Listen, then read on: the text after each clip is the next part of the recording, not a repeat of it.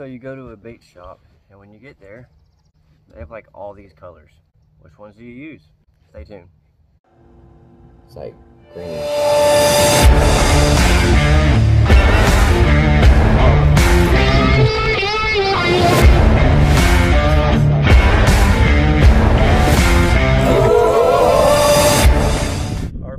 So normally when you go to a bait shop, there's like 32 million colors, because that's what they do.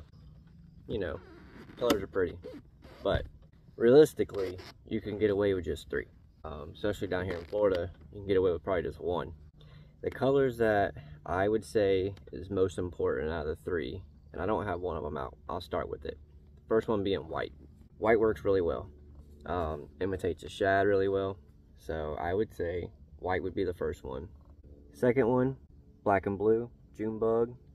Down here in Florida, it's a staple. That color works anywhere in Florida. Another color, red, plum apple, any color, any variance of red.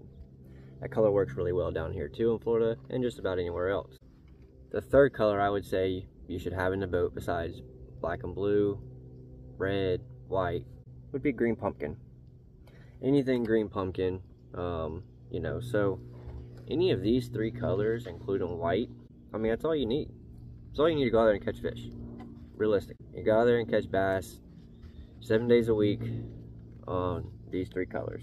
So when you get in the tackle shop, don't be going out there and buy. Don't go wasting your money on 32 million colors. Just get the 3, go fishing. See ya.